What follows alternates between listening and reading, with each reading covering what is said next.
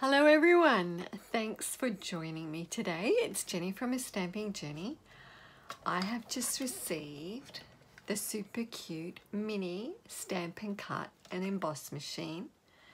I thought we'd just take a look at it and we're going to do some embossing and die cutting and we'll make a card.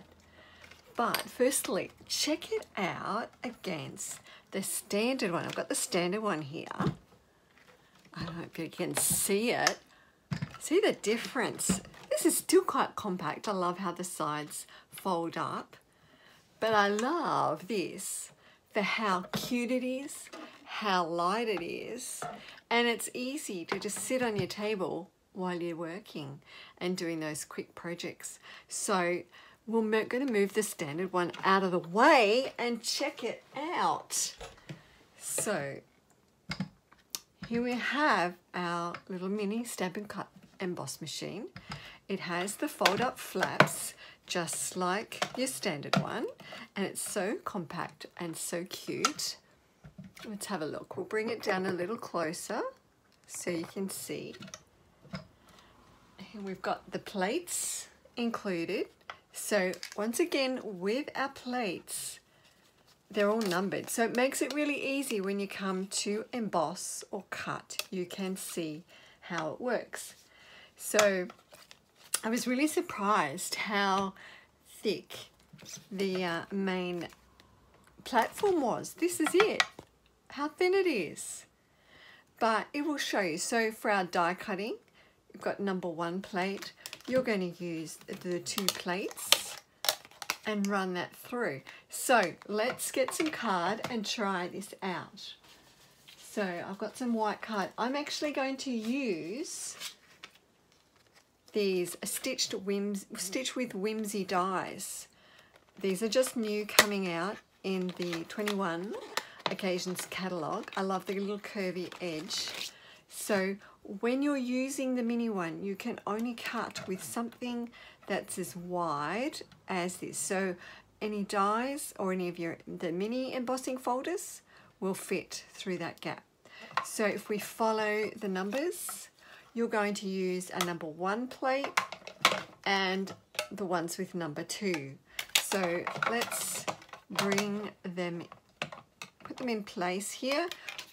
Add your card. Now you want to make sure that your card and your die fits neatly on your plate. I've cut it to size for this so that it will run through. You want to keep the plates well aligned and put your number 2 plate on top. Now just a tip, you can offset these plates just to make it grab that little bit easier.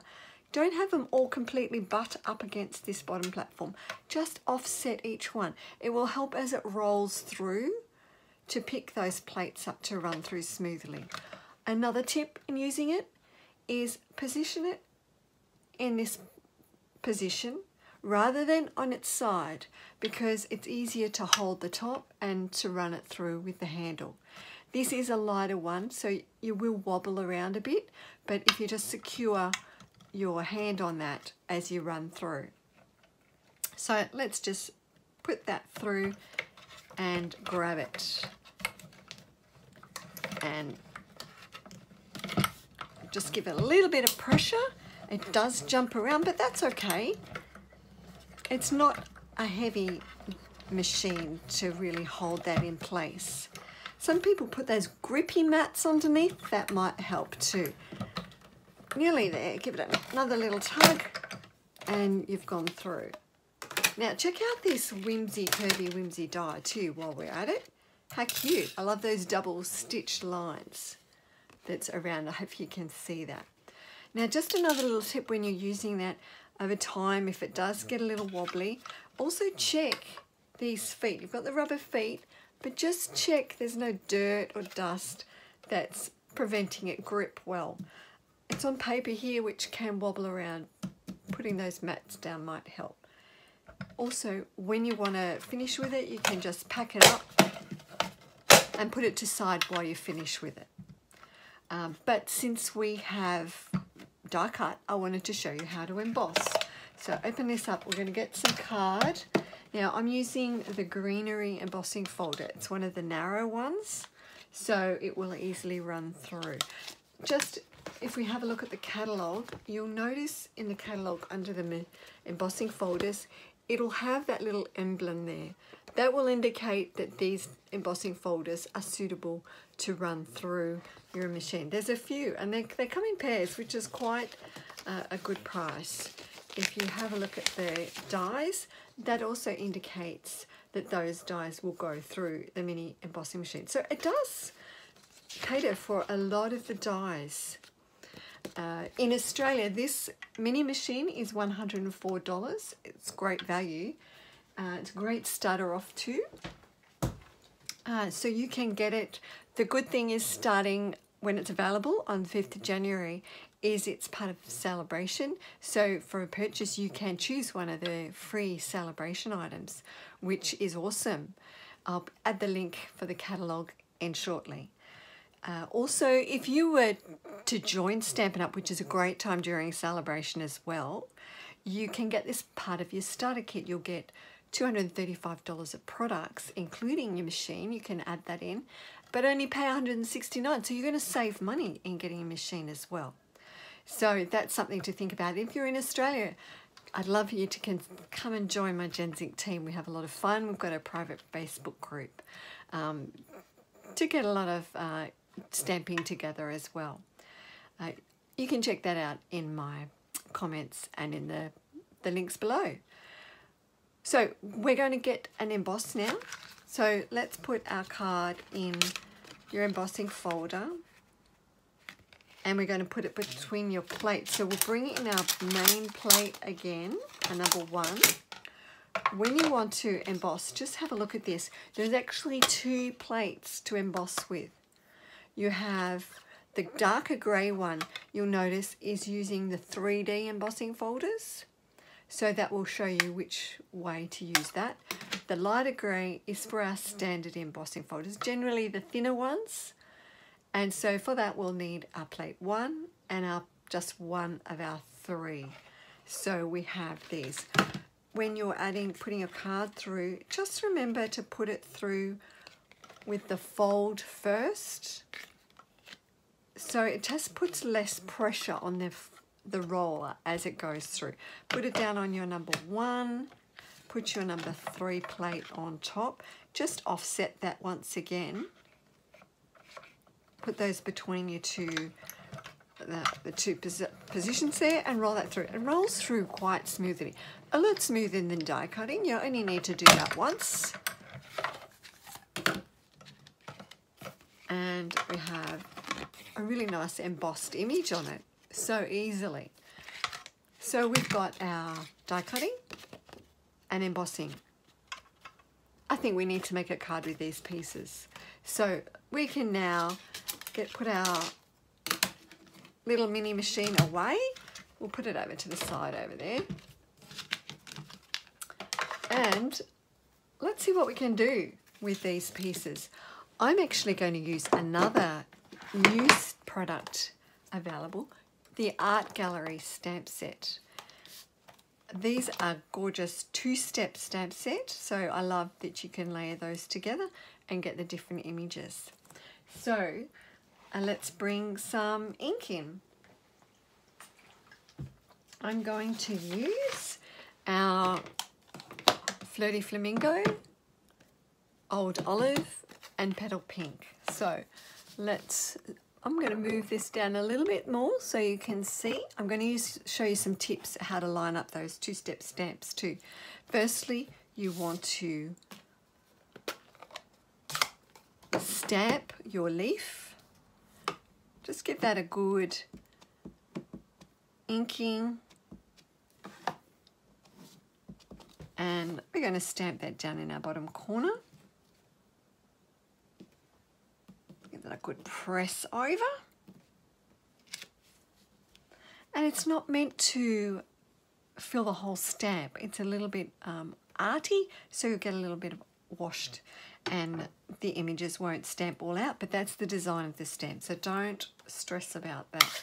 Let's have our Petal Pink. We're going to do the solid flower for this.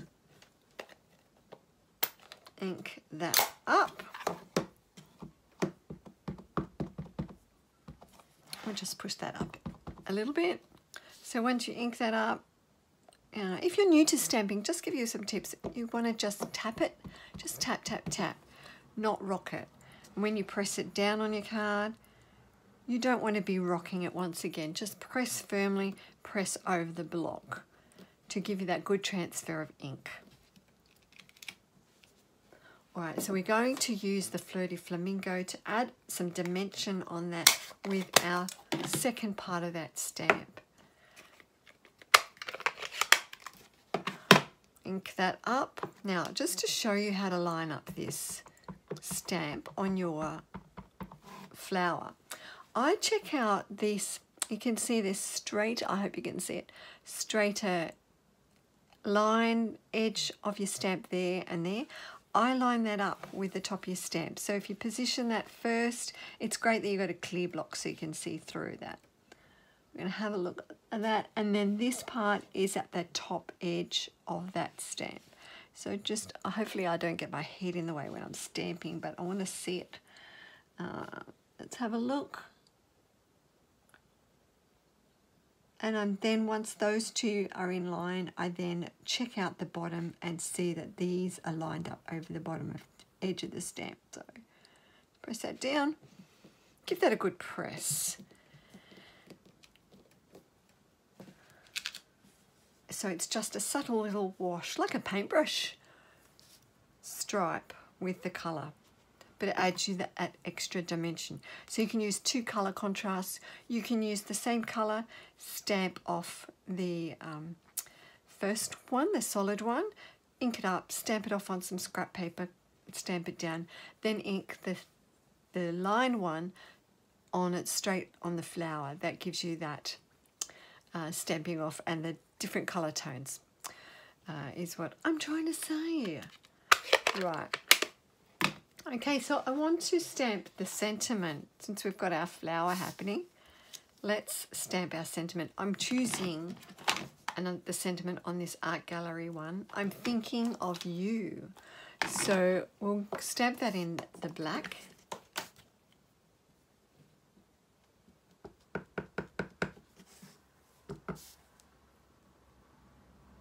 Press that down firmly.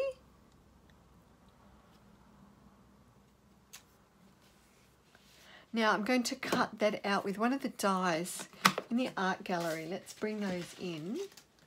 This is our floral gallery dies. These are the ones that go with the stamp set. If you can have a look at those. Let's bring it over this way. So we have two different shaped edges for your sentiment. We have the flower, so our solid flower.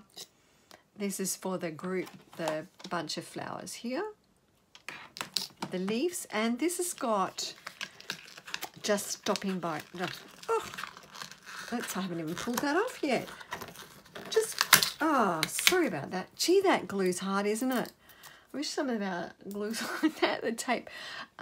Just want to say, and you can add, happy birthday, congratulations. That's really die cut. I'm going to use that soon.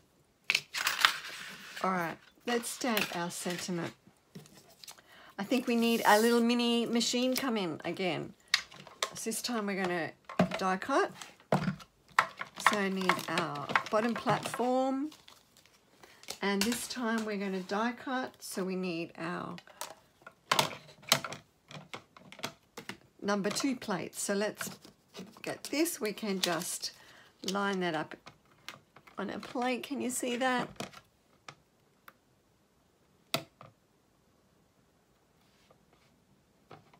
So we just want to center that. I love the little scallopy edge that you'll get on this. Put our plate 2 on top of it. Let's run that through. Hold it firmly.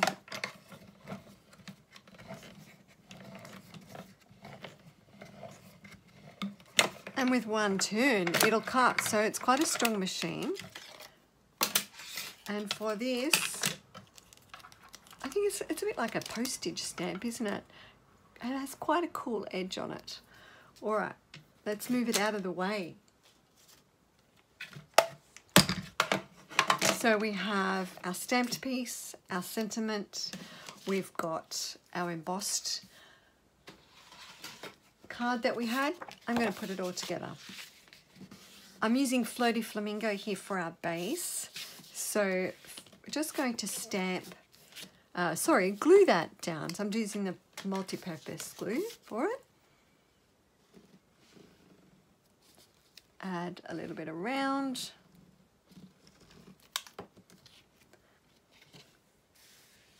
And I'm just gluing that in from the card edge a bit.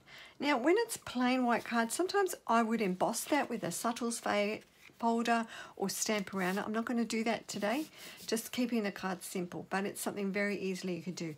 If you were going to emboss the white piece of card, you will need to use the standard embossing machine because it won't fit through our mini one. All right, so that's glued down there. Now let's glue our white card onto our Flirty Flamingo.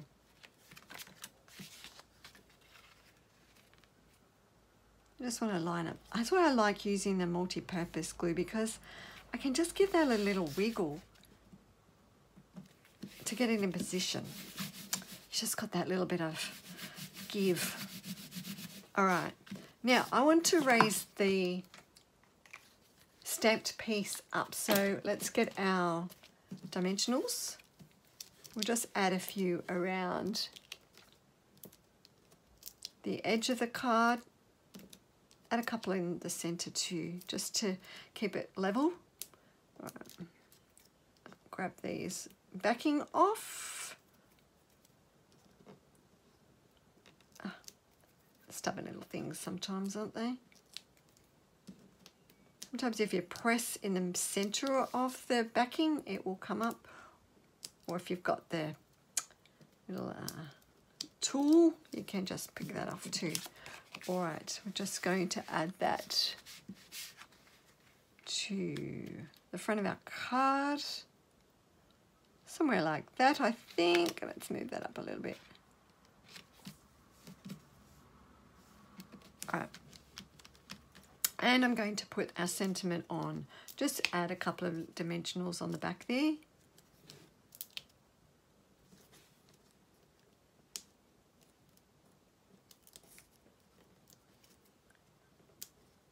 Now, of course, it might be a simple card, but I like to add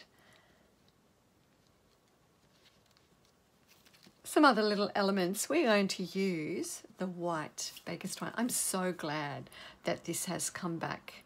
I love using the white baker's twine just to add little bows or to tie around the cards. It's so easy to tie, and being thin, it just doesn't seem bulky on your card too. So you're just going to tie a bow. Snip that off. Let's get our scissors and trim it up. I'm going to trim that little bit off too. Now, to glue that down, the best way to do it is with our glue dots. So just find the first glue dot, put your bow directly onto the dot and peel off. Much easier than trying to peel off the dot and stick it wherever onto your bow or your ribbon, whatever you want to do. Just add that tiny little touch of the bow on there, and you've got that there. What's one of my cards without some bling? I'm using the champagne rhinestones because it matches so well. So we have our sweet card that we have used with the mini emboss machine. I hope you get one of those. They are so cute, so light, so easy to use. But with the gorgeous art gallery, which these products are going to be now available in the 2021 Occasions Catalogue, which starts January 5th. I'm so excited. It's so beautiful.